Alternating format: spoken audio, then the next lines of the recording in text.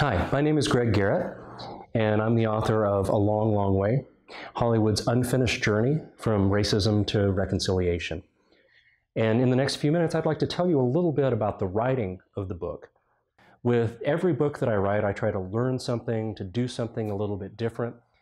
And when I proposed this book to Oxford 4 years ago, I had the idea that since I'm really good at reading texts and thinking about American culture, that this was a book that would be easy for me to do.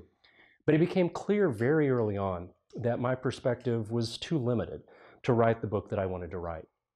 An essential part of the research for this book turned out to be a series of public film screenings and conversations around the country. And in the process, I got to learn from and listen to audiences and theologians, writers, critics, pastors, as they talked about their own experience with racism and with prejudice. That was a powerful thing for me because I needed those multiple perspectives. And often these films generated incredible conversations about race and justice in America.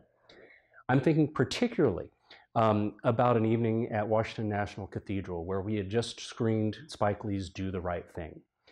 And NPR's Corva Coleman, who was our moderator on that evening, asked me as the only white person on stage to talk about my experience with law enforcement.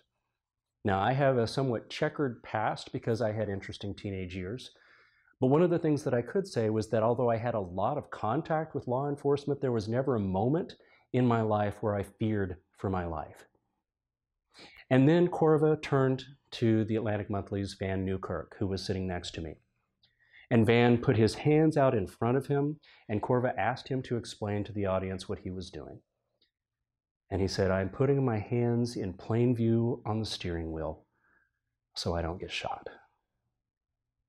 And it was clear to me at that moment, and to many in that audience, what a different experience that Van and every other person of color has had than I had had with law enforcement. It was an experience, a conversation that was opened up for us by Spike Lee's great film.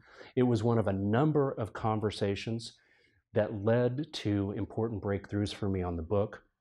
And it led to my thinking that this book can be something that generates conversations for its readers about race in American cinema and American culture.